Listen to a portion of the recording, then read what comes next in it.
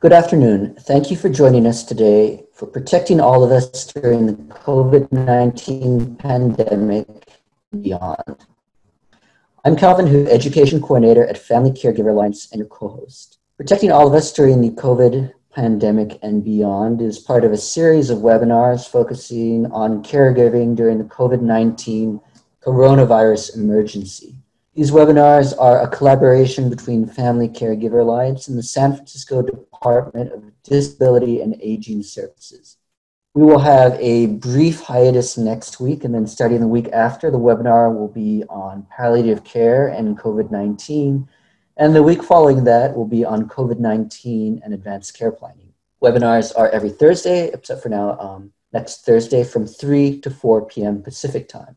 Now, if you haven't heard about Family Caregiver Alliance, briefly, we do research and advocacy for caregivers as well as support services. We have a number of fact sheets, webinars, blog articles, and online classes for caregivers. We offer direct services and counseling in 5 counties of the San Francisco Bay Area.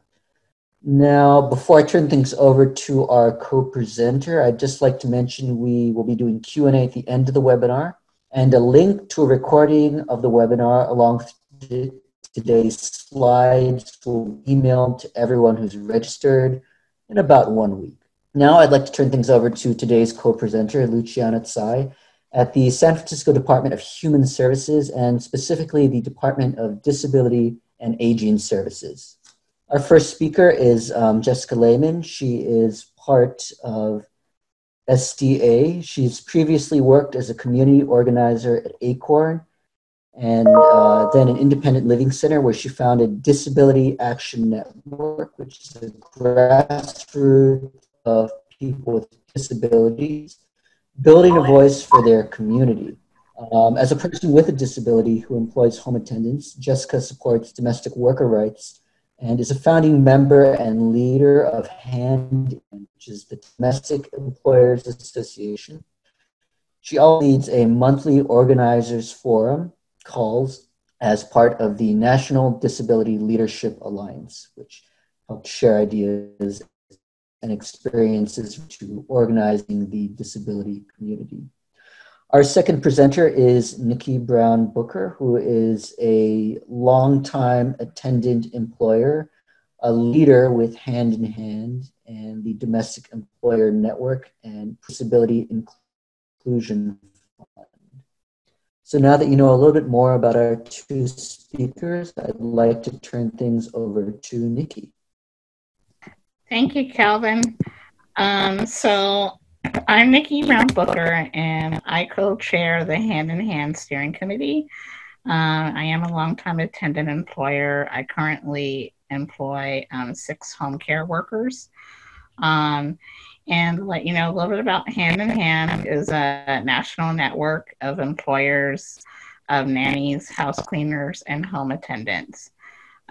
We believe that it benefits everyone when home workplaces are just, fair, and kind workplaces. We know that in the domestic work sector, the relationships we form with workers in our homes is one of deep interdependence. We need each other. And we all understand right now this is a difficult time for all of us, and it is particularly difficult for people with disabilities and seniors who employ home attendants, caregivers. And it's our hope that this webinar will help us think together how we as employers can work together with our caregivers, attendants to keep everyone safe and healthy as we get through this coronavirus epidemic. So our goals for today's conversation are to offer guidance and specific actions to take to stay safe and protect our employees and yourself during the coronavirus pandemic, and provide information on rights and responsibilities of employing a home attendant caregiver, and offer guidance on how to develop a positive and productive relationship and effective communication with the worker. and identify some policy demands and actions we can take at local and state levels to support home care employers and workers. Jessica, did you want to add something onto our goals? Thank you, Nikki. This is Jessica Lehman with Senior and Disability Action. We're a nonprofit based in San Francisco that educates and organizes seniors and people with disabilities to fight for change on housing, healthcare, home care, all different kinds of issues. So it's wonderful to have so many people here today. Before we go on, I wanted to ask if people would introduce themselves in the chat. If you could say your name, unless it appears already, if you're part of an organization or connected with an organization. And this is a training that we developed that is geared towards seniors and people with disabilities who hire attendants. But today, of course, it's geared more towards family caregivers, and it's much broader. And so we'd love to hear, are you a family caregiver? Do you hire people? Kind of what's your connection to this work? So if you can go ahead and put that in the chat as we go on, that would be very helpful. Thank you. And when you put something in the chat, make sure you click to all panelists and attendees so that everyone can see who you are. So I'm gonna, Calvin, you can change the slide, and I'm gonna talk around a little bit, give you a little bit of background on domestic work. So we think it's important to ground our conversations about domestic employment relationships in some like basic history of domestic workers. When federal labor protections were first established in the 1930s, domestic workers and farm workers were actually left out of the protections, largely to maintain a power structure there of the white ownership class that was dependent on former slaves who did this work. Today, we live with this legacy, which often is done by immigrant women and women of color, and they continue to be underpaid, underprotected, and unrecognized relative to other professions. The lack of labor protections for workers and lack of clear guidance for employers, paired with multiple oppressions that exacerbate the power imbalance between worker and employer, leads to a range of employment practices in this industry, from very positive to brutal exploitation. So this said, we recognize the dynamics in a home care relationship are often different from others or other domestic work relationships, namely nannies and house cleaners. And because the power imbalance isn't always as lopsided. Many seniors and people with disabilities who receive home care are also low income, people of color, immigrants, and due to their age or disability are vulnerable to abuse by others, including by their caregivers. So in general, home care employers have more in common with their employees than any other kind of domestic employers. Facing attacks from the administration, facing discrimination based on class, race, age, or ability, which gives us more reasons to work together and ally both within our homes as well as within the political sphere. So we'll touch briefly about this towards the end for ways you to partnership with other opportunities. So I'm going to turn this over to Jessica now. Thank you. Can I have the next slide, please, Calvin? So we're going to start this next piece by talking about some of the challenges that are facing us during this coronavirus pandemic. And these are challenges for seniors and people with disabilities and family members who hire workers or who are caring for a family member, as well as for paid and unpaid workers. So the first is during the shelter in place that so many attendants or caregivers can't come to work or don't feel safe coming, that they don't want to be outside, they don't want to be exposed to other people, they may have family members or people in their household who are particularly at risk, they may be working for other people who are particularly at risk, and they don't want to risk exposing them. Particularly people who need to take public transportation either won't be able to do that as public transportation is now limited, or will have to be around people and be exposed to the virus and risk carrying that to family members or to people that they work for.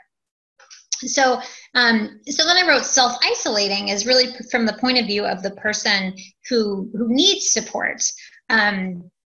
And so reducing risk of exposure means having fewer people coming in, right? So I am in a wheelchair and I generally hire attendants. I usually have 4 to 5 different people at a time who come in a few different shifts a week. And right now I have my partner who, you know, I'm very fortunate that he is able to fill in as my attendant. And when we're both working outside the home, that doesn't work, and that's not part of how we have set up our relationship.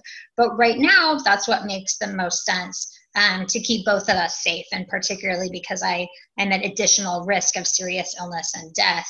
We've done that so that I don't have to have people coming in from outside who may be exposed to the virus.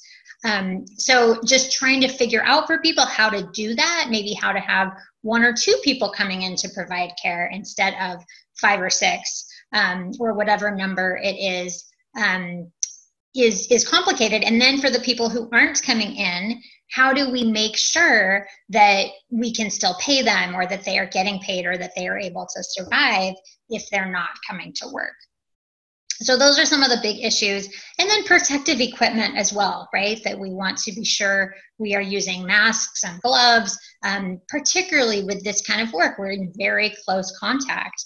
And so to be able to have that protective equipment, and getting masks and gloves is sometimes challenging. You know, now I'm glad people are being more creative. A lot of people are making masks, but it doesn't mean that everyone has them when they need them. And if anyone, I want to thank people who put all your notes in the chat. This is extremely helpful to get a sense of kind of where we are. And in fact, I see someone who just shared, oh good, Gloria shared it with everyone. So I assume that means you're okay publicizing it. And she says, I'm the sole caregiver for my husband who has dementia with Parkinson's symptoms. And since sheltering in, I haven't felt safe having caregivers in the house. I want to know how to safely have people come in to help. And I just want to acknowledge these are very, very real issues, right, of balancing the safety of exposure to the virus with safety of making sure people get the care and support they need, and of family caregivers getting the support that you need, so that you are not overtapped in this time where there is so much stress on all of us. This is such a new period that for us to be gentle with ourselves and not try to take on everything, but to do the best we can to keep ourselves and the people that we care for safe. So the next slide, I'm going to go ahead and share some of our recommendations. And again, kind of with the caveat that there is no perfect way to do this. And we at SDA and Hand in Hand certainly haven't figured everything out, but we have thought and talked a lot about this. And so here are some of our ideas. So to start with general precautions, of course, we have all been hearing for months now about washing our hands with soap and water for at least 20 seconds and not touching our face.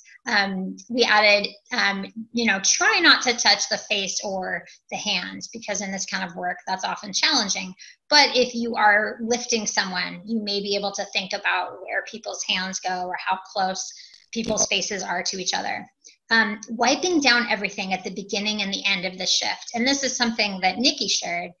She has been doing with her attendants, is the second a new attendant comes in for a shift, there can be wipes or alcohol and towels by the door, and you wipe down the doorknobs. You immediately go to the sink and you wash your hands for 20 seconds.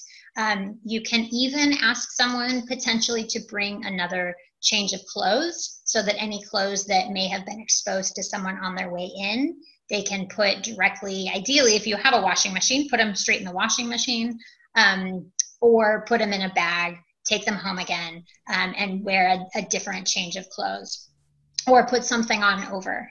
And then washing your hands continually, right? Every time you do something, every time you go outside, if you take the trash out, you wash your hands again. You're probably doing that anyway, I hope. And then at the end of the shift as well, right? To wash, to wipe down everything, to wipe down counters, to think about all the doorknobs and the other surfaces that people likely touch, and to make sure those are as clean as possible.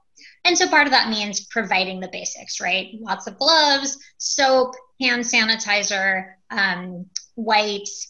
You know, some of these things are things that I've tried not to because they're wasteful environmentally.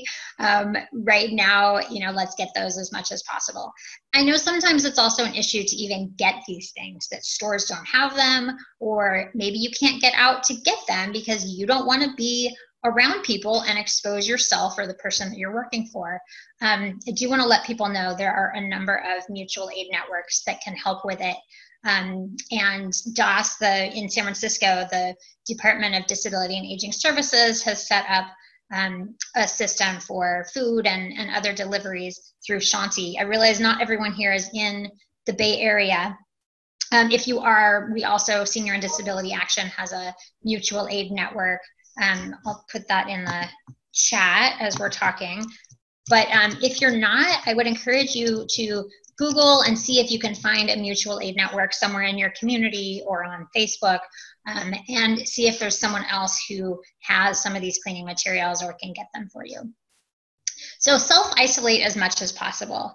I really appreciate the comments about needing some workers to come in. That is so real. And so really being creative about thinking about who needs to come in and who doesn't, right? Do you have someone who only does a couple shifts a week and is around a lot of other family members or works for other people, and maybe that's not a good person to be connected with? And ideally, maybe that is also someone who can afford to not be working for you for a month or two. Or is that someone that you can continue to pay, but you decide that is someone that shouldn't come to work for the time being? You want to think about which are the things that have to get done and which are the things that can wait or get done a little less often. I wouldn't always confess this on a national call, but like many of us, I'm taking fewer showers these days, right? Because I'm not going out as much. And so that saves a lot of time in terms of the help that I'm getting from my partner. You know, maybe do laundry a little less often, right? Thinking about cooking and ways to do a bunch at once and freeze some things. So really just being creative about how we can limit the time that we need. And then limiting the time you spend with someone, that is similar, right? If you have someone come in and help, are there some things that they can do from the next room to have a little bit of distance? And interestingly, I've read the other day about the coronavirus that there is something to how much of it you get from them, right? If you're sitting right next to someone for an hour versus if you're next to someone for a few moments while they help you get out of bed, but then they're in the next room, that can mean a lesser form of the infection. So talking through the issues, this is always a critical one, is to just be really open and honest about this with people. With this kind of work, because it is hard to do, it is not talked about very much in society. Of course, it is generally not well paid. Many of us struggle to pay our workers as much as we know they deserve, and that's hard to do. It's so important to just talk through all of this, right? To be open about the financial situation that everyone is dealing with. We can also support our workers, if they're not working for us right now, to file for unemployment, to get help through the Coronavirus Care Fund, through the National Domestic Workers Alliance, to look at what other resources are available to help them, and to talk with them about what can they do to self-isolate as much as possible so they are not exposing themselves to other people and you know, exposing you as well. So sick pay, I've mentioned a couple times, definitely something ideally you are doing already. And so now it's the law in California to provide 3 sick days a year to attendants or caregivers. But really to think about, if you are not paying someone else during that time, can you continue to pay them so that they can pay their own bills?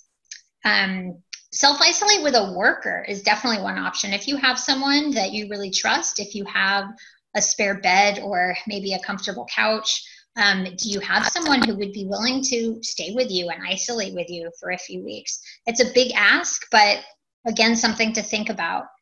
And, I just want to remind you that we all have to think about the power dynamics involved, that as an employer, we automatically have an imbalance of power.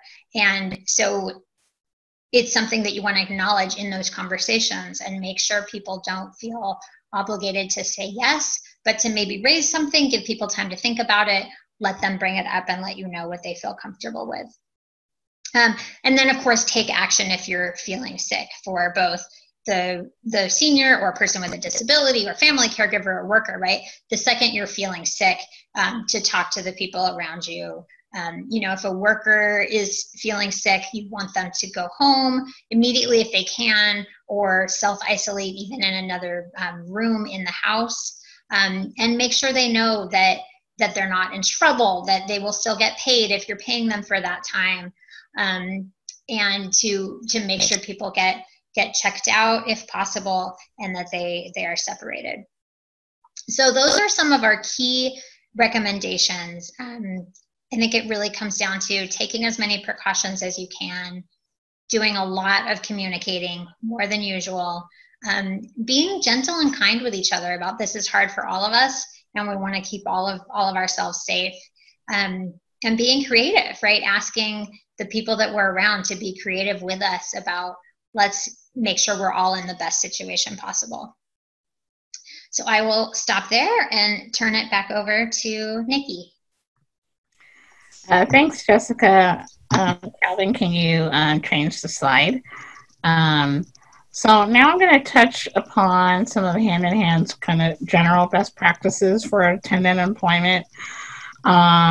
And these are relevant in the context of, COVID-19 and beyond. So Jessica talked a lot about good communication and clear expectations. Open communication and clear expectations is really the key to both fair employment and really creating a positive and productive working relationship between worker and employer. In this crisis, it's extremely important to have conversations with your workers about what your expectations are in your working relationship to maintain safety for both of you. I've had many conversations with my workers around hygiene requirements, so many of the things that Jessica already mentioned. And sometimes I have those continue to have those conversations. It's not just one conversation. It's like, having those conversations, over and over again as need be. Sometimes I have to remind people to wash their hands before they do the next task. Good communication starts with hiring and the interview process. I'm actually trying to hire someone, a new worker right now. And if and one of the things that I'm doing is I'm doing the interviews over phone and video.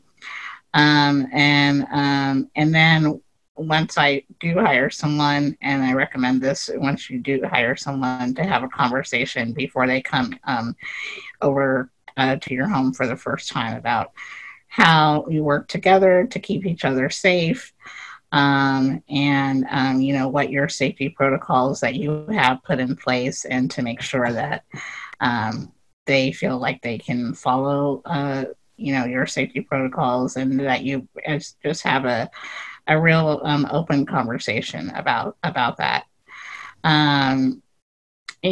I think, when you first meet someone, first impressions are really important, and they help you give a good sense of each other, communication style, and the chemistry between you. it's a little bit like a first date when you hire someone. You're just kind of getting to know each other and making sure that you're a good match. When you hire someone, I recommend you have a written work agreement, which lays out the roles and responsibilities for you and the worker. And we have some sample work agreements on the Hand in Hand website that you can take a look at. And just take time to get to know someone, have informal conversations. Be sure to appreciate, the person that you're working with. I like to remember that this is an intimate relationship in many ways. It's not uncommon for an attendant to become like a family member. And, they're taking care of you or your loved one. And so sometimes it can be challenging to bring up issues or concerns with a caregiver because, you or they are fearful of dealing with conflict in the relationship. This is why I think some of the tips I just went over are so important to do. No matter what, there will always be conflict. And a good rule of thumb that I always think about is to talk early and often and provide and invite feedback. And remember that your person that you're working with, that they are a person with their unique needs and communication styles. And so, it is a real relationship. You just have to really work with each other. So there's a lot of issues that also come up around fair pay and paid time off. And those things can range from different parts of the country, parts of the state have different rules around minimum wage and wages. We at Hand in Hand recommend that you try and pay a living wage, which, depending on where you live, can be up to, $15 to $20 an hour, or maybe even more in high cost areas. We understand that can be challenging, but these are just recommendations. And also that overtime can be an issue. So we recommend overtime after 8 hours a day or 40 hours a week. And I believe, in fact, that the law actually says, I think it's actually, I might have to look that up. I think it's after 9 hours a day. I'm not sure if you can help me with that, Jessica, but yeah, I think it's 9 hours a day, 45 hours a week. Yeah, I think that's right.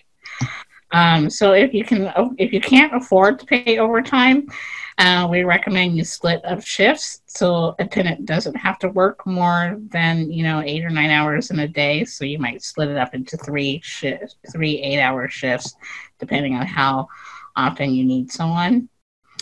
And know that many of us don't have control over pay because we're working through IHSS or are using Medicaid or other government programs.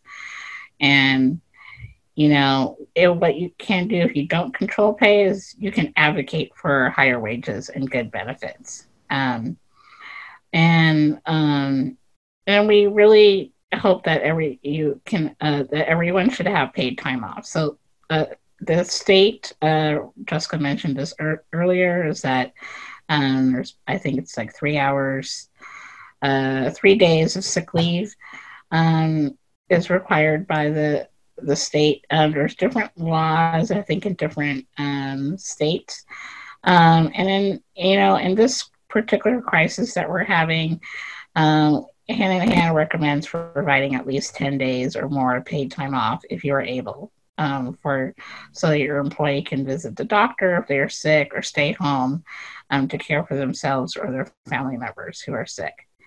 I think you want to think about making sure that you have that the person who's working for you has meals and rest breaks, and they can be in they could be in your home and have a break, and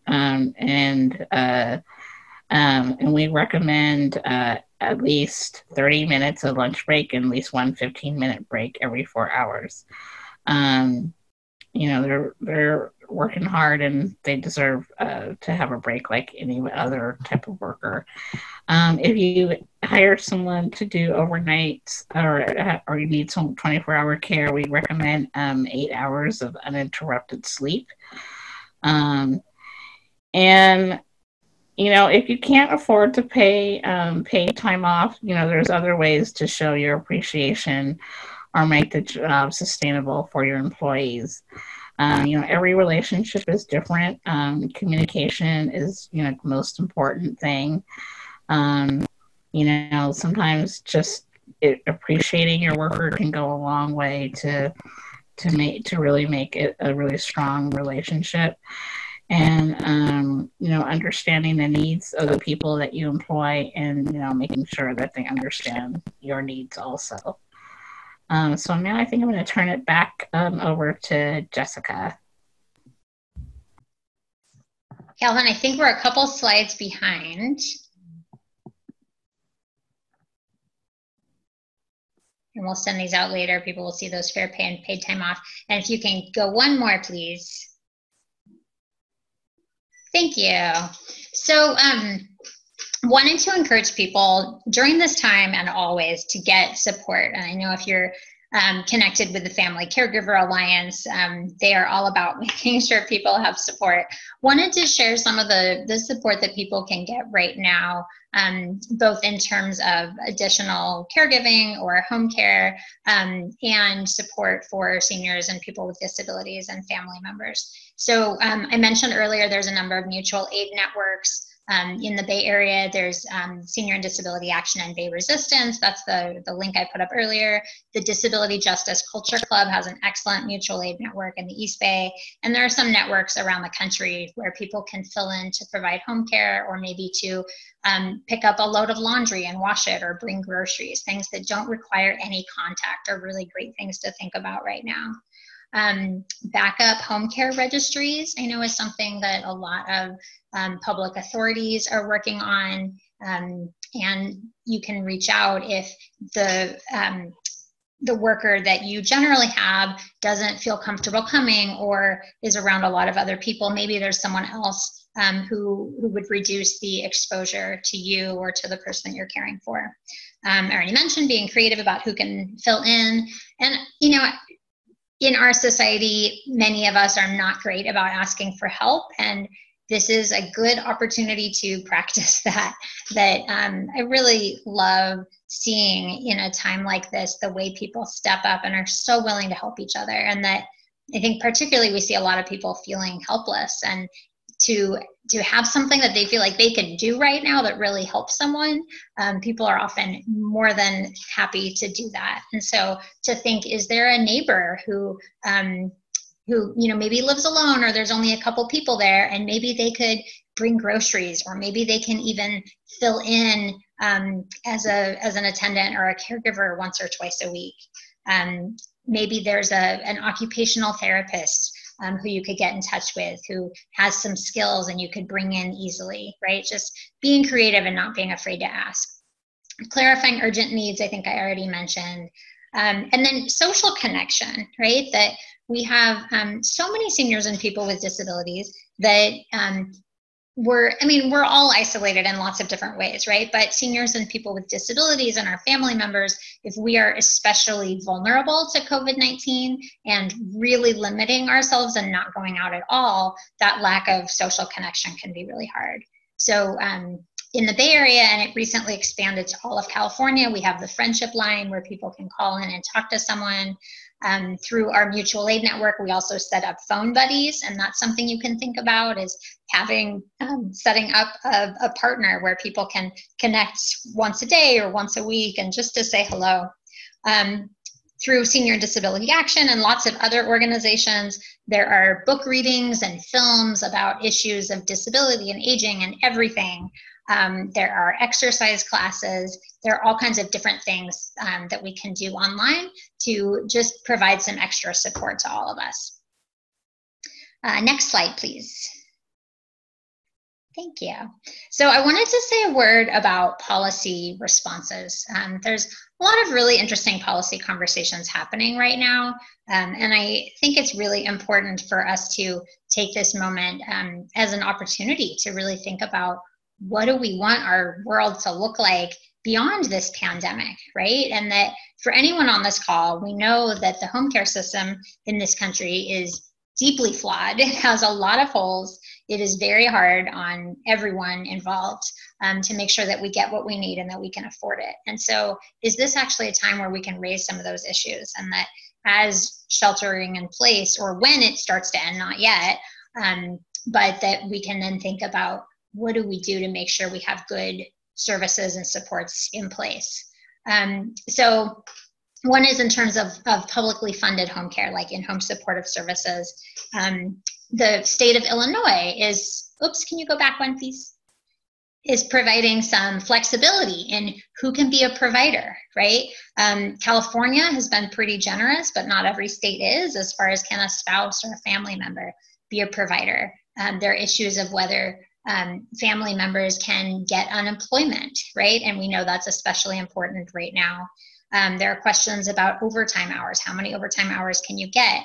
That if we're limiting the number of workers to reduce exposure, then people may need to be able to get more overtime.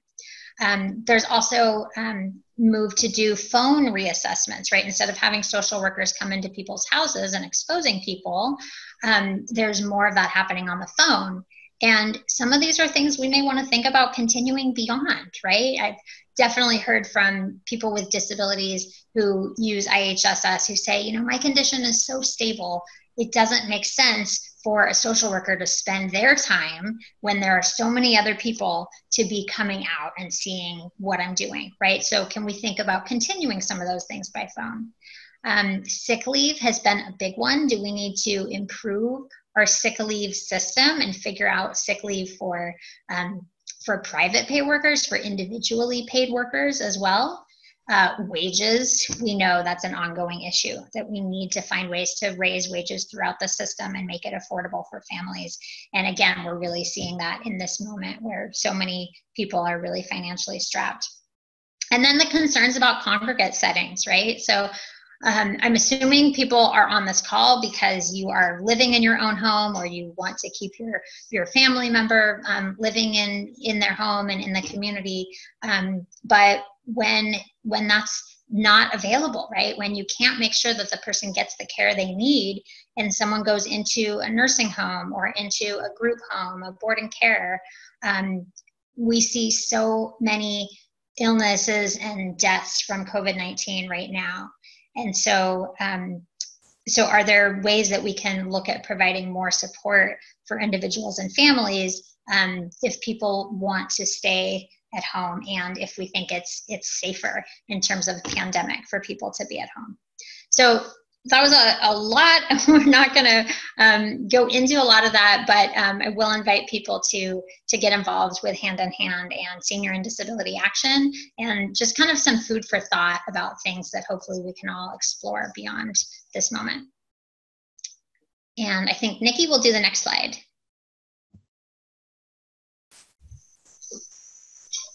Okay, so so there are many things that we can all do. I mean, we're all really in this together, and it's up to all of us to advocate for ourselves, our workers, and our communities.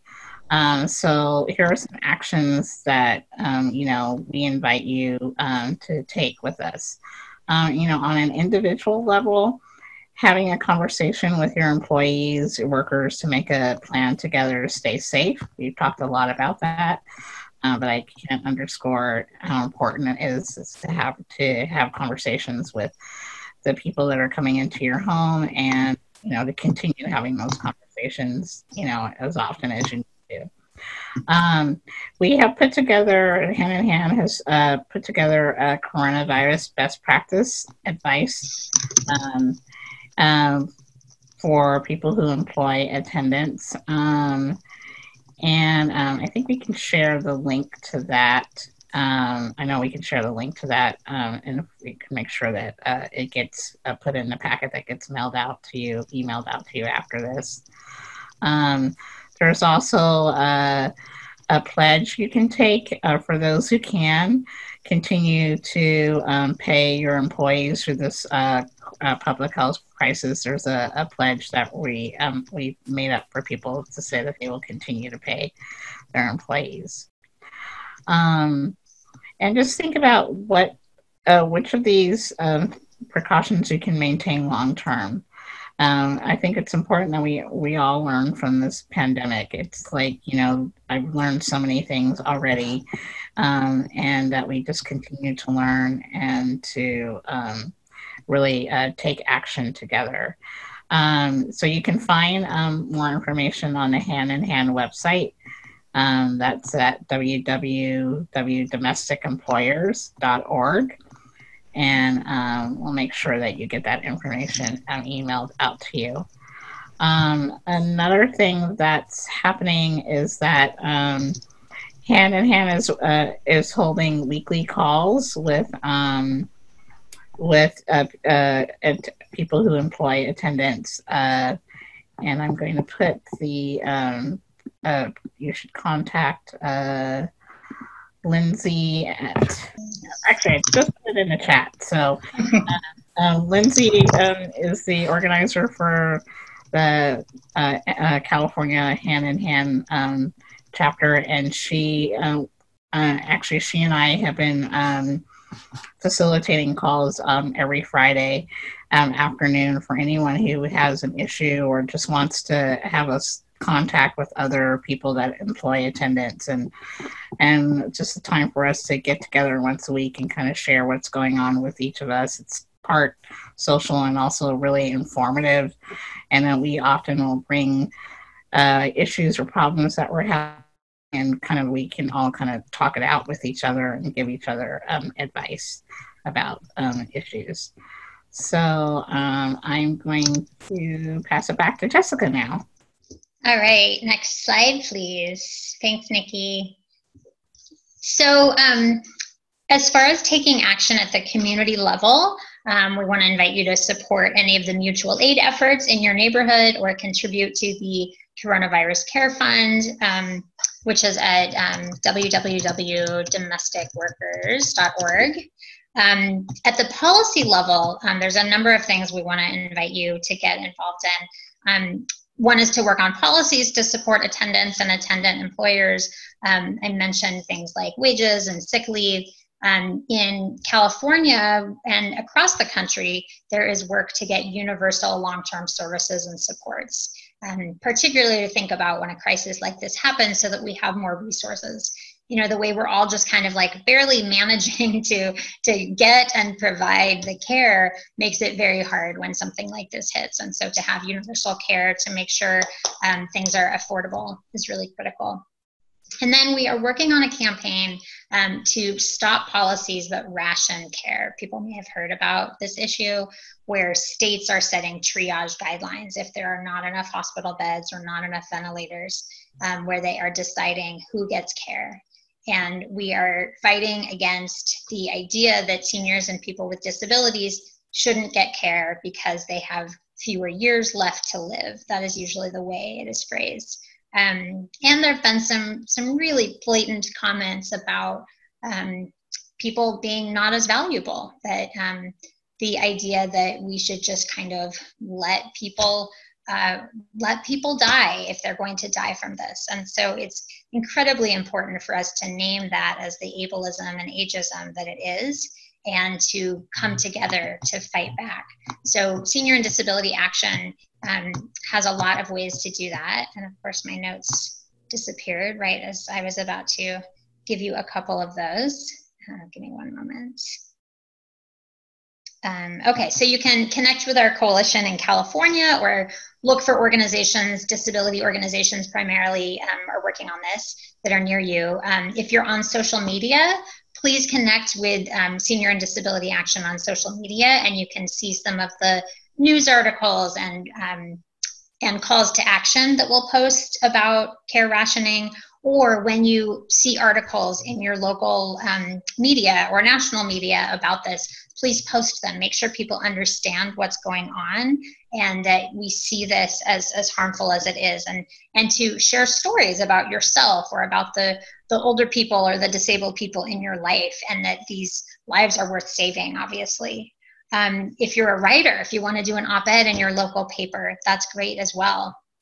We're also doing ableism and ageism trainings to talk about the history and what is ableism and how do we talk about it.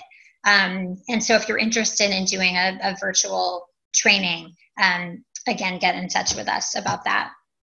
Along with rationing care, we are also working hard to protect people in nursing homes and other care facilities. I'm sure people have seen the horrible stories about how so many deaths right now are in these care facilities. And often it's because workers don't have the safeguards in place that they need, and they're getting sick as well. That some have had problems with infection control in the past. So there's a lot of work to be done in the short and long term, and I invite you all to be part of that. I actually made up, I think that's our last slide. Is that our last slide, Calvin? We just have a closing slide. There we go, thank you. So there is my information, Jessica Lehman for Senior and Disability Action. And then for Hand in Hand, you can email info@domesticemployers.org. And there are both websites. And then, so I just made a quick form that I'm going to paste here that I want to invite you to fill out. And this is both a short evaluation on our training today, as well as inviting you to include your name and email if you want to get involved or want some follow-up resources. So please take a moment. There's, I can't remember, less than 10 questions. It should only take you a moment, so please do that. And at this point, we can open it up for questions and comments. Perfect. Thanks so much, Jessica and Nikki. We do have a little bit of time for questions, so I'll get right into it. We have one listener who wanted to know, is there, I guess, any difference specifically in this time of COVID-19 in terms of hiring someone from a company or using an independent or kind of a self-employed care attendant, a paid caregiver? What might be the differences in those two types of employees in terms of specifically now with COVID-19?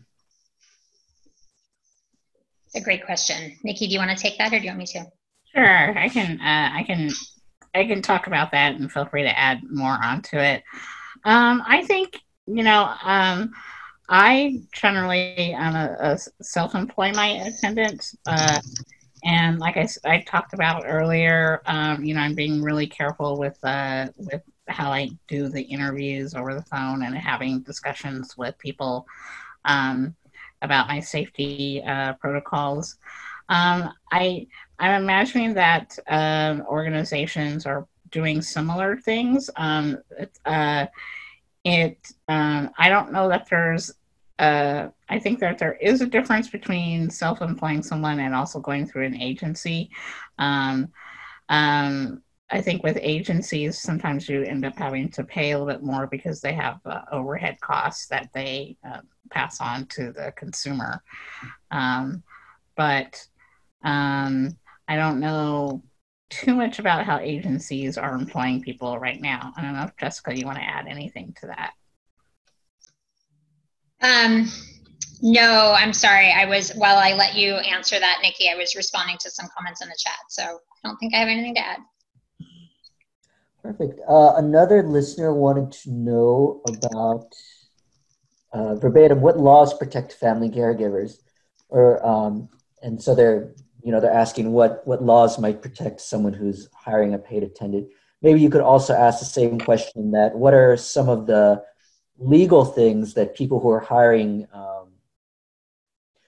paid attendants, paid family caregivers, what are some of the legal considerations they should keep in mind, especially now that there is some bit of risk for people coming to their workplace, providing care?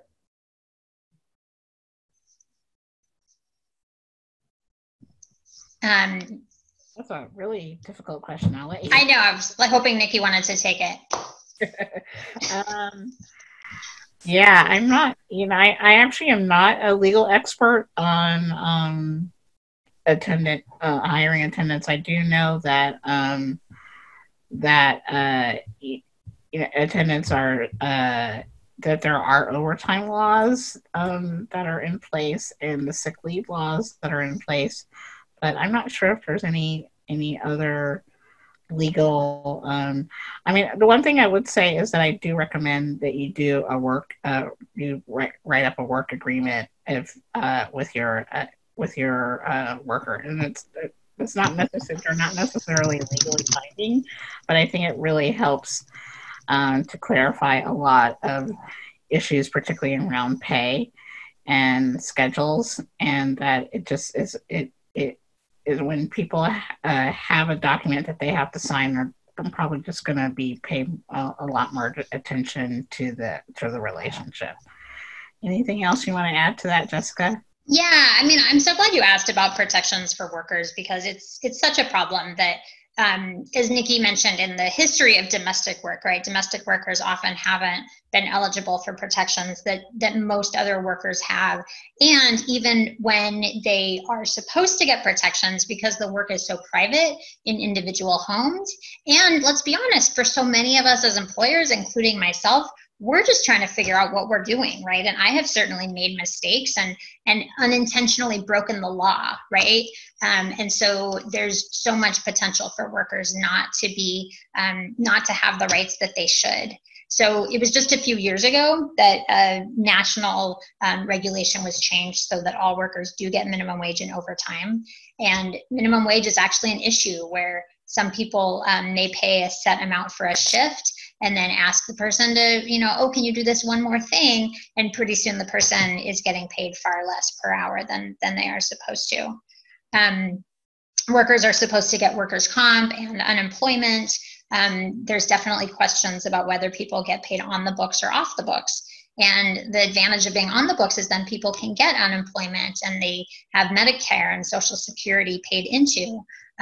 But of course, there are a lot of reasons that people may not want to or may not be able to, if they are undocumented, if they, it's kind of a way of often non-traditional work that people can do where they can't do other work.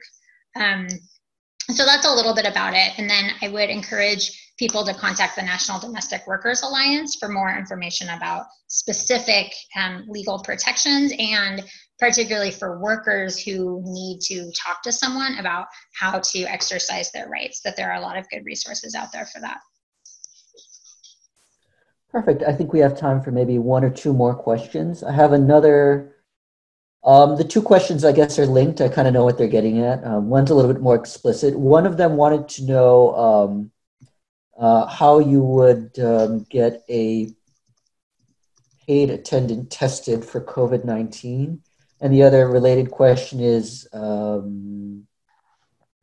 can you make sure that a paid attendant is not infected with COVID-19? So there's no easy answer on this, particularly since this is a national call and there is no standard right now of testing. In some places, people can get on-demand testing. In many, many places, people cannot. This also is a policy issue as far as essential workers, including healthcare workers, are often one of the only groups that can get tested. And in some places that includes home care workers, and in some places it does not. And so that's something to look into, is to call your local health department and find out if attendants and caregivers are included, and if not, to let them know that you think they should be. I'm sorry, was there a second part of that question that I missed? Sure. Well, the other question was, and I believe I know the answer to this one, but I'll ask you, the expert. The person wanted to know how you can be sure that a paid attendant does not have the coronavirus, COVID-19. Did you want to go ahead, Calvin? No, I mean, I was going to give a very short answer that there's not really any, it's very hard to be, 100% sure. And, the moment you could get tested, maybe you catch it on the way back from the test. But I was wondering if you had any. Exactly. I would say the same thing. Somebody did post, can you ask home care workers to take their temperature when they come in? And I said, and I recognize, again, Nikki and I are not lawyers. I could be wrong about this, but I believe the answer is yes, if you ask everyone, right? So that you're not deciding who to test, and you have to provide the thermometers and make sure that that people are safe. But I mean, yeah, if you want to test people's temperature, you could certainly ask people before they come in every time, have you had any of these symptoms? There's no 100%, but that's what I would say. Sure. I just wanted to add one thing onto the last question. So I was on a call with Senator Kamala Harris last Friday, last week, and she, I know she's working with a couple other legislators to introduce a bill to make home care workers part of the essential worker, designate them as essential workers. So I think that you could probably send her an email, write letters to her, really encouraging her to really follow through with putting a bill in place to work on this as another form of action that you can take. Perfect. I have one last listener question, which it may be more of a policy question, but it probably might be interesting to ask since I know, Jessica, at least, that you are an advocate for these paid attendants. Also, you're a employer of them. What are your thoughts on these kind of robots or mechanical caregivers, robot caregivers, I guess is what you might call them, especially now that people are worried that with many of the paid attendants, that there's a worry that maybe they had been exposed to COVID-19 or some other kind of illness? Oh, that's a funny question.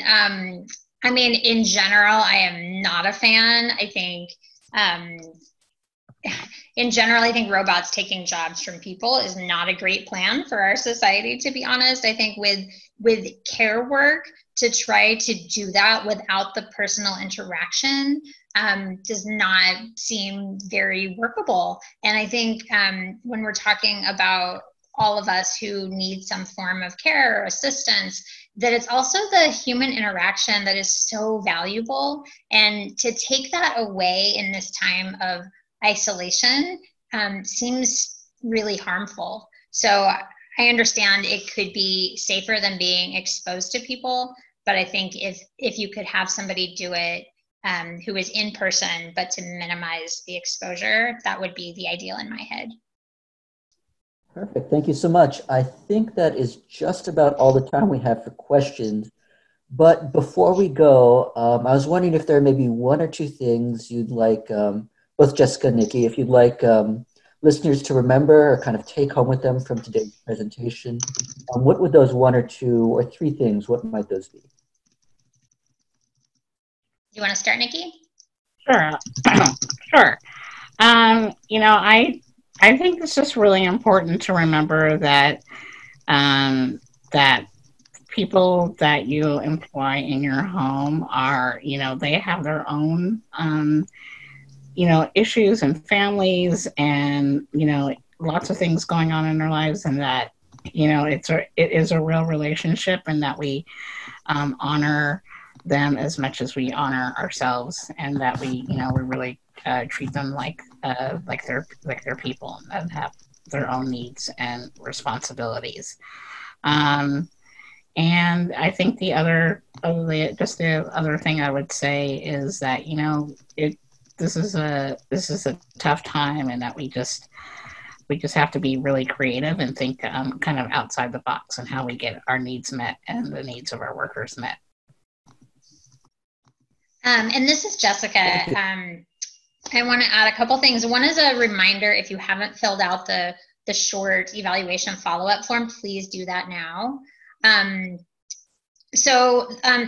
There were also a couple questions. There was one about if somebody is in a group home, should you have them stay there, or should you have them at home if possible?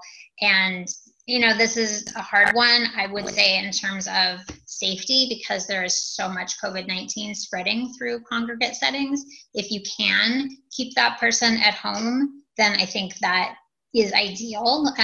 But I know that can be hard. And so I think also to really reach out for support to friends and family members and neighbors, and to not be afraid to do that, to say, you know, hey, I want this person to be at home so they're safer, but could you do our grocery shopping once every week or two? Or could you come in and, you know, if the person needs some kind of companionship or supervision, could you do that a couple hours a week?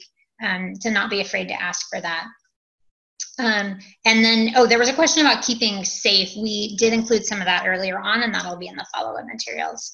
And I think just beyond that is to remind everyone to take care of yourselves, take care of each other. We will get through this. Let's think about how we can come through this with even better ideas about how to build a really good system of care for all of us. And, you know, the old expression, the personal is political, I think we're really seeing that here, is that while you are dealing with issues in your own home or with your own family members, that we need to bring this out in the open, and that this does connect with how seniors and people with disabilities and workers are seen and treated, and that there's a lot we can do in the community to create the kind of society we want. So, thank you to everyone for being part of this today, and I look forward to working with some of you more on that. Thank you. Thanks, everyone, again. That's all we have the time for today. I'd like to mirror Jessica's thoughts. Thank you all for joining us this afternoon, spending an hour with us. Thank you to our presenters, Jessica Lehman and Nikki Booker. Thank you. Please take care, everyone. Be safe and have a good afternoon. Calvin, let me just say, yes. Oops, are people gone? Somebody said they need the link again. If people are still there, if we can just keep this line open. Oops, I'm gonna share that link one more time in the chat. Sure, I will keep it open, but otherwise, thank you all again for attending, and we'll see you on the next one.